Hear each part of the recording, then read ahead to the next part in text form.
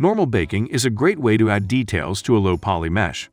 In this way, you can reduce the number of faces and still have the illusion of high-detailed mesh. Let's consider a simple example. Add two icospheres, a low-poly and a high-poly one. Rename them accordingly. We want a way to add the same levels of detail in the low-poly sphere without increasing the number of faces. This is exactly what a normal map does. It creates the illusion of details, simply changing the way the light interacts with the faces. Basically, we want to transfer the details of the high-poly model into a normal map. Then we'll use the normal map in the low-poly mesh. This is what the normal baking does.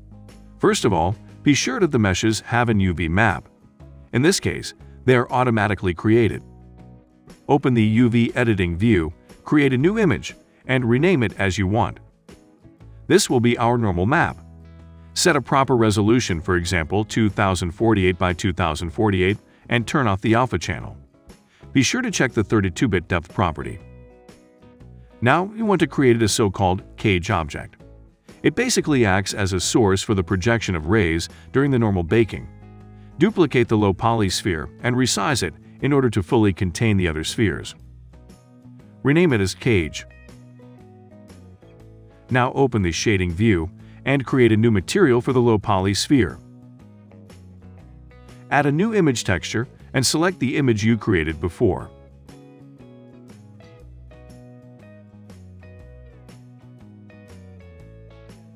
Also, select the same image in the image viewer on the left.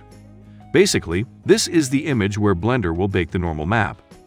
Now open the Render Properties tab and be sure to have Cycles as rendering engine. Then in the outliner, select the low-poly sphere, then press the Shift key and select the high-poly sphere. In this way, you have selected both spheres and have the low-poly as the active one, the orange color. Now, expand the Bake tab and select Normal as bake type. Check the Selected to Active option and select the cage object you created. Finally, be sure to select the image in the Material panel. In this way, Blender knows where to bake the normals. Yes, this is a long process, but we are almost done. Press the Bake button. After a short time, you should see the normal map. Now we can use this as in usual normal map.